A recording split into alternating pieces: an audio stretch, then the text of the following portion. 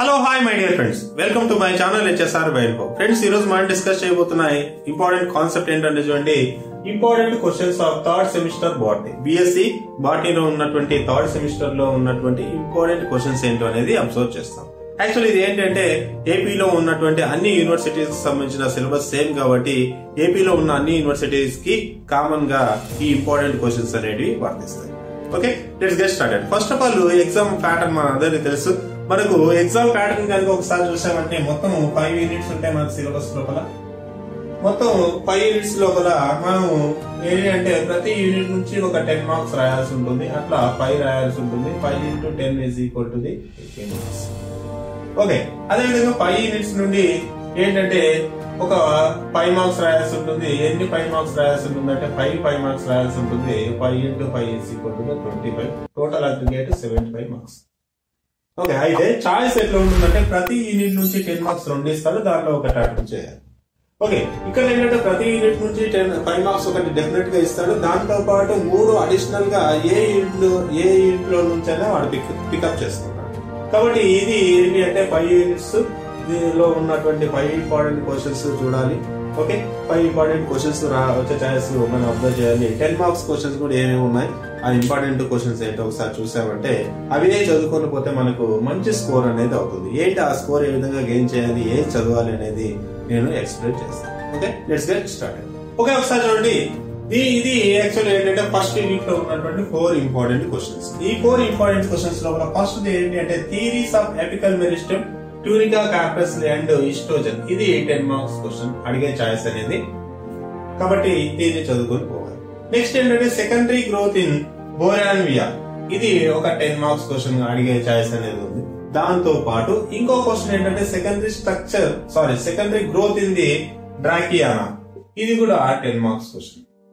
Okay, దీంతో పాటు economic importance of timbers. Economic importance of timbers అనేది సింపుల్ గా ఇచ్చేస్తాడు. ఆ టింబర్స్ ఇచ్చేసినప్పుడు మనం కాన్సన్ట్రేట్ చేయాల్సింది ఏంటంటే టేక్ యొక్క వుడ్ ఏ విధంగా ఇంపార్టెన్స్ ఉంది అంటే ఫైనాన్షియల్ గా ఏ విధంగా ఎక్కువ డబ్బులు అనేది సంపాదించవచ్చు. తర్వాత రెడ్ శాండర్స్ అనేది, తర్వాత రోజ్ వుడ్, ఈ 3 ప్లాంట్స్, ఆ ప్లాంట్స్ నుండి వచ్చే కలప ఏ విధంగా మనకు ఎకనామికల్ గా ఇంపార్టెన్స్ ఉందనేది రాయాలి. ఓకే, ఇవి యాక్చువల్లీ ఏంటంటే మనకు ఉన్నటువంటి 4 important 10 marks question. Okay, unit 1 లో. ఓకే, ఈ యూనిట్ 1 లో ఈ 4 ఇంపార్టెంట్ క్వశ్చన్స్ చదువుకొని పోయినా ఏదో ఒక క్వశ్చన్ డెఫినెట్ గా కవర్ అవుతుంది. ఈ రెండింటిలో నుండి ఒక క్వశ్చన్ రావచ్చు అనేసి నేను గెస్ చేస్తున్నాను. ఓకే, ఈ రెండింటిలో నుండి ఒక క్వశ్చన్ వచ్చి లేదు అంటే ఇది.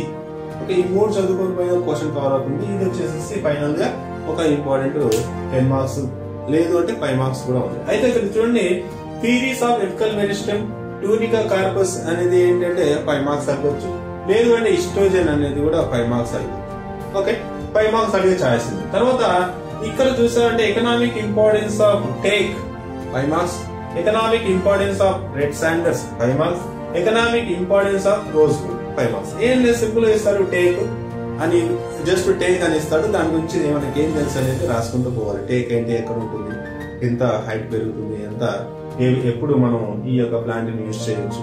ఓకే, ఆ వుడ్ ఎప్పుడు మనకు రెడీగా ఉంటుంది, ఆ వుడ్ యొక్క ఉపయోగాలు రాయాలి. తర్వాత రెడ్ శాండర్స్ యొక్క ప్రాపర్టీస్, దాని యొక్క యూజెస్ రాయాలి. తర్వాత రోజ్ వుడ్ యొక్క ప్రాపర్టీస్, దాని యొక్క యూజెస్ రాయాల్సి. అంటే ఇక్కడ సింపుల్ గా ఏమి ఇస్తాడు, టేక్ ఇస్తాడు 5 మార్క్స్ లో, లేదు అంటే రెడ్ శాండర్స్ ఇస్తాడు, లేదు అంటే రోజ్ వుడ్ అని ఇస్తాడు. అట్లే ఇచ్చేస్తాడు డైరెక్ట్. అప్పుడు మనం ఎకనామిక్ ఇంపార్టెన్స్ సిలబస్ ఉంది కాబట్టి దీని మీద కాన్సన్ట్రేట్ చేయాల్సి ఉంటుంది.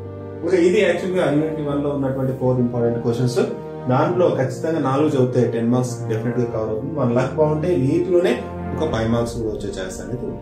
ఓకే, నెక్స్ట్ యూనిట్ 2 ఏ విధంగా ఉందో ఒకసారి అబ్జర్వ్ చేద్దాం. ఓకే, ఒకసారి చూడండి, ఇది యూనిట్ 2. యూనిట్ 2 లో కూడా 4 ఇంపార్టెంట్ క్వశ్చన్స్ ఉన్నాయి. ఆ 4 ఇంపార్టెంట్ క్వశ్చన్స్ లో ఫస్ట్ ఏంటంటే చూడండి, టైప్స్ లేదు అంటే డెవలప్మెంట్ ఆఫ్ ఎంబ్రియో సాక్స్. ఇది ఏంటంటే 10 marks important questions. Types of embryo socks అని అడగొచ్చు, లేదంటే డెవలప్మెంట్ ఆఫ్ ఎంబ్రియో సాక్స్ ఏ విధంగా డెవలప్ అవుతున్నాయని కూడా అడగొచ్చు. దాని లోపల నుంచి 10 మార్క్స్ అనేది మనం ఎక్స్పెక్ట్ చేయొచ్చు.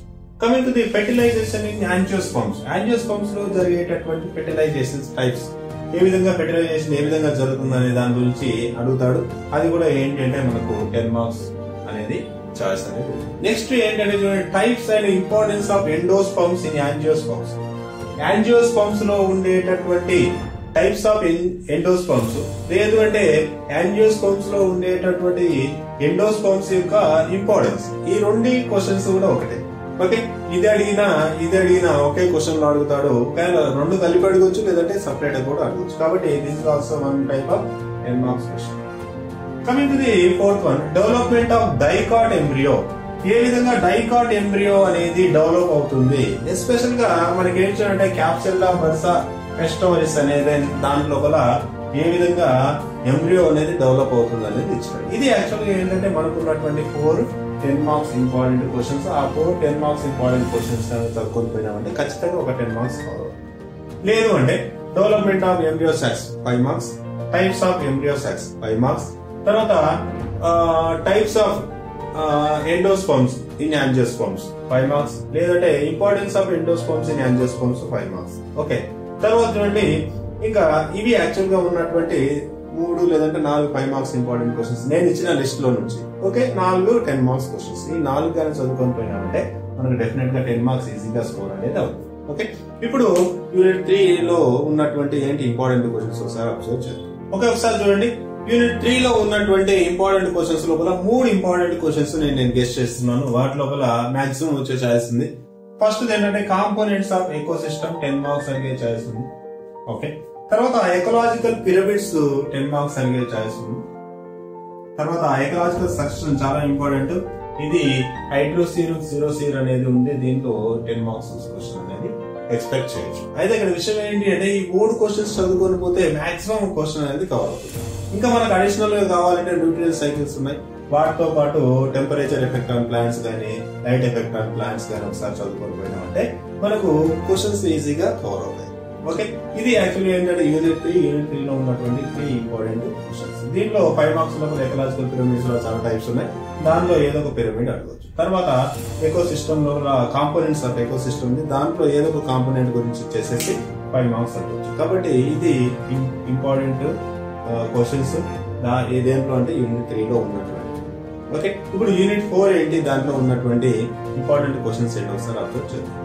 ఒకసారి చూడండి. యూనిట్ 4 లో కూడా 3 ఇంపార్టెంట్ క్వశ్చన్స్ పిక్ చేయడం జరిగింది. ఆ ఇంపార్టెంట్ క్వశ్చన్స్ లో ఫస్ట్ వచ్చేసి ఏంటంటే define population and describe population characters. Population అంటే ఏంటి, పాపులేషన్ యొక్క క్యారెక్టర్స్ అంటే ఏంటి, మోటాలిటీ, నేటాలిటీ, ఇమిగ్రేషన్ చాలా టైప్స్ ఉంటాయి. ఆ యొక్క క్యారెక్టర్స్ ఏ విధంగా ఉన్నాయి, పాపులేషన్స్ అంటే నార్మల్ గా జనాభా యొక్క క్యారెక్టర్స్ ఏ విధంగా ఉన్నాయి అనేది అడిగే ఛాయిస్ ఉంది. కాబట్టి దీన్ని ఒకసారి చూసుకొని పోతే ఇది 10 మార్క్స్ క్వశ్చన్. ఓకే, సెకండ్ ఏంటంటే define community and community character. దీనిలో కూడా కమ్యూనిటీకి సంబంధించిన ఇంపార్టెంట్ క్యారెక్టర్స్ ఉన్నాయి. ఆ ఇంపార్టెంట్ క్యారెక్టర్స్ ఏంటి, ఆ ఇంపార్టెంట్ క్యారెక్టర్ కమ్యూనిటీ అంటే ఏంటి అనేది రాసామంటే అది 10 మార్క్స్ క్వశ్చన్ అడిగే ఛాయిస్ ఉంది. కాబట్టి దీన్ని కూడా చదువుకొని పోతే బెటర్ గా ఉంటుంది. Coming to the what is the primary productivity, GPP NNP very important. ఈ క్వశ్చన్ ని మనం గెస్ట్ చేయొచ్చు ఖచ్చితంగా. ఓకే, దీనిలో నుంచి what is the primary productivity అనేది జీపీపీ ఎన్ఎన్పి చదువుకొని పోతే ఈ 3 గానే చదువుకొని పోయినా అంటే ఖచ్చితంగా మనకు ఒక 10 మార్క్స్ అనేది వస్తుంది. ఓకే, ఈ మొత్తం ఈ 3లో 10 మార్క్స్ అనేది వస్తుంది. మళ్ళీ 5 మార్క్స్ రావాలంటే చూడండి ఇక్కడ యాక్చువల్ గా ఏంటంటే పాపులేషన్ యొక్క క్యారెక్టర్స్ ఉన్నాయి. ఒక్కొక్క 5 మార్క్స్ అడగచ్చు. ఓకే, లేదంటే 2 క్యారెక్టర్స్ ఇస్తాడు 5 మార్క్స్ లోపల 2 ఇచ్చేసేసి 5 మార్క్స్ అడిగే ఛాయిస్ ఉంది. అదే విధంగా కమ్యూనిటీ క్యారెక్టర్స్ లో కూడా అదే. ఇక్కడ జీపీపీ 5 మార్క్స్ అడగవచ్చు, ఎన్ఎన్పి కూడా ఒక 5 మార్క్స్ అడిగే ఛాయిస్. ఇది యాక్చువల్లీ ఏంటంటే 4th యూనిట్ దాంట్లో ఉన్నటువంటి ఒక ఇంపార్టెంట్ 3 ఇంపార్టెంట్ క్వశ్చన్స్. ఓకే, ఇప్పుడు 5th యూనిట్ ఏంటో ఒకసారి అబ్జర్వ్ చేయండి. ఒకసారి చూడండి. యూనిట్ 5 లో ఉన్నటువంటి ఇంపార్టెంట్ క్వశ్చన్స్ 4 ఉన్నాయి. ఈ 4 చూడండి వాల్యూస్ ఆఫ్ బయోడైవర్సిటీ. అంటే బయోడైవర్సిటీ ఒకే దగ్గరగా ఉండడం వల్ల అన్ని రకాలైనటువంటి ఎనిమల్స్, ప్లాంట్స్, మైక్రోబ్స్ ఒకే దగ్గర కూలప్ గా ఉండడం వల్ల ఏంటి ఉపయోగం, ఒక ఎన్విరాన్మెంట్ ఏ విధంగా ఉంటుంది, ఓకే సొసైటీ ఏ విధంగా ఉంటుంది, దానికి బయోడైవర్సిటీ నుండి మనం ఏ ప్రొడక్టివిటీ తీసుకోవచ్చు. ఓకే, ఇలాంటి చాలా ఇంపార్టెంట్ కాన్సెప్ట్స్ అనేవి బయోడైవర్సిటీ ఉండడం వల్ల ఇంపార్టెన్స్. దీన్ని ఇంపార్టెన్స్ ఆఫ్ బయోడైవర్సిటీ కూడా అనవచ్చు, లేదంటే వాల్యూస్ ఆఫ్ బయోడైవర్సిటీ కూడా అనవచ్చు. ఇది 10 మార్క్స్ క్వశ్చన్. అంటే ఏం లేదు, ప్లాంట్స్ నుండి ఎనిమల్స్ నుండి మనం ఏం యూజ్ చేసుకుంటున్నాం. ఓకే, మనం ప్లాంట్స్ ఏ విధంగా కాపాడుతున్నాం, ప్లాంట్స్ వల్ల మనకి ఏం యూజ్, ఎనిమల్స్ వల్ల మనకి ఏం యూజ్, ఏ విధంగా మనం కాపాడుతున్నాం అనేది దీనిలో ఉంటుంది. ఇది 10 marks important question. Coming to the threats to the biodiversity, 10 marks very very important. Threats అంటే ఏంటంటే ఫర్ ఎగ్జాంపుల్ ఏంటంటే బయోడైవర్సిటీ దెబ్బతినడానికి కారణాలు. ఓకే, ఏంటి నార్మల్ పొల్యూషన్ ఉంటుంది, ఓకే, ఓవర్ ఎక్స్‌ప్లాయిటేషన్ ఉంటుంది, ఇలాంటివి చాలా రకాలు అనేది ఉంది. దానివల్ల బయోడైవర్సిటీ ఏ విధంగా దెబ్బతింటుంది, హంటింగ్ కానీ ఇట్లాంటివి చాలా ఉన్నాయి. ఇదే క్లాసెస్ విన్నప్పుడు మీకు అర్థమవుతుంది. ఇక్కడ ఇది ఒక 10 marks important question. Coming to the hot spots in India. India లోపల కొన్ని హాట్ స్పాట్స్, బయోడైవర్సిటీకి సంబంధించిన హాట్ స్పాట్ అంటే ఏంటంటే ఎక్కువ బయోడైవర్సిటీ ఉంటే that is called as hot spot అంటారు. ఓకే, ఆ బయోడైవర్సిటీ ఏంటనేది మీరు క్లాస్ లో వింటే మీకు అర్థమవుతుంది. హాట్ స్పాట్స్ ఇన్ ఇండియా ఏ ఉన్నాయి హాట్ స్పాట్స్, దాంట్లో మనం 10 మార్క్స్ క్వశ్చన్ అనేది గెస్ట్ చేయొచ్చు. Coming to the conservation of biodiversity. ఇప్పుడు విషయం ఏంటంటే థ్రెడ్స్ ఏవైతే బయోడైవర్సిటీని దెబ్బతీస్తున్నాయో థ్రెడ్స్ నుండి కాపాడుకోవాలి బయోడైవర్సిటీ నుండి అంటే మనం ఏం చేస్తే బయోడైవర్సిటీని కాపాడుకోవచ్చు అనేది ఏంటంటే conservation of biodiversity. 10 marks definite గా ఖచ్చితంగా దీంట్లో నుంచి 1 లేదంటే 2 క్వశ్చన్స్ కూడా వచ్చే ఛాయిస్ ఉంది. నేను పికప్ చేసిన ఈ 4 క్వశ్చన్స్ లోపల మీకు ఎగ్జామ్ లోపల ఒకటి అనేది 100% వస్తుంది, లేదంటే రెండు క్వశ్చన్స్ కూడా రావచ్చు. దీంతో పాటు 5 మార్క్స్ క్వశ్చన్స్ కూడా దీనిలో వచ్చే ఛాయిస్ అనేది ఉంది. ఓకే, థ్రెడ్స్ ఆఫ్ బయోడైవర్సిటీ కూడా 5 మార్క్స్ అడుగుతాడు కొన్నిసార్లు.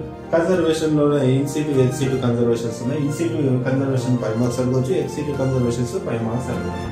హాట్ స్పాట్ తర్వాత రెడ్ డేటా బుక్ అనేది ఉంది, అది కూడా 5 మార్క్స్ అడిగే ఛాయిస్ ఉంది. ఇది యాక్చువల్గా ఏంటంటే యూనిట్ 5 లో ఉన్నటువంటి 4 ఇంపార్టెంట్ క్వశ్చన్స్. ఈ 4 ఇంపార్టెంట్ క్వశ్చన్స్ కనుక చదువుకున్నామంటే మనం ఖచ్చితంగా 10 మార్క్స్ లేదంటే ప్లస్ 5 మార్క్స్ కూడా వచ్చే ఛాయిస్. ఓకే, ఇవి యాక్చువల్ గా మనకు ఉన్నటువంటి 5 యూనిట్స్ లో ఉన్నటువంటి ఇంపార్టెంట్ క్వశ్చన్స్. మొత్తం అగ్రిగేట్ గా చేసామంటే 18 ఇంపార్టెంట్ క్వశ్చన్స్ అనేవి వచ్చినాయి. మొత్తం సిలబస్ లోపల 5 యూనిట్స్ లోపల పిక్ చేసిన క్వశ్చన్స్ ఏంటంటే 18. ఈ 18 చదువుకొని పోయినామంటే మనకు డెఫినెట్ గా చూడండి 18 లో నుండి 5 క్వశ్చన్స్ అటెంప్ట్ చేయొచ్చు. అవి 10 మార్క్స్ కాబట్టి 50 మార్క్స్ ఈజీగా. మన లక్ బాగుంటే మనం పికప్ చేసిన క్వశ్చన్స్ లో నుండి 5 మార్క్స్ అడిగినంటే ఒక జస్ట్ 2 వచ్చాయనుకోండి, ఒక 10 మార్క్స్ కాబట్టి 60 స్కోర్ అనేది అవుతుంది. అవుట్ ఆఫ్ ఎంత 75 మార్క్స్ కు 60 మార్క్స్ అంటే చాలా ఎక్కువ. ఓకే, ఇది యాక్చువల్గా ఏంటంటే 60 నుండి 70-80% స్కోర్ అనేది ఈ యొక్క 18 క్వశ్చన్ నుండి మనం గెయిన్ చేయొచ్చు. ఓకే, డెఫినెట్ గా 60% నుండి 70% స్కోర్ డెఫినెట్ గా అవుతుంది. అంటే 50 నుండి 60 మార్క్స్ అనేది 50 మార్క్స్ అనేది 60% 70% వస్తుంది. ఇప్పుడు ఏంటంటే ఈ 60 స్కోర్ అనేది ఈజీగా అవుతుంది కాబట్టి, లేదు అంటే 50 డెఫినెట్ గా అవుతుంది కాబట్టి ఈ స్కోర్ చేయడం అనేది చాలా హ్యూజ్ గా ఉంటుంది. 18 క్వశ్చన్స్ చదివి 60 లేదంటే 50 స్కోర్ అనేది చాలా వ్యాలిడ్ స్కోర్ అనమాట.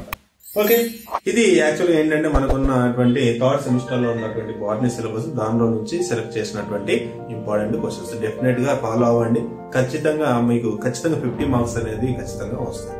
ఓకే, ఐ హోప్ ఇదంతా మీకు క్లియర్ గా అర్థమైందనేసి అనుకున్నాను. ఇది అర్థమైంటే నా ఛానల్ సబ్స్క్రైబ్ చేయండి, లైక్ చేయండి, అదే విధంగా షేర్ చేయండి. Thank you very much.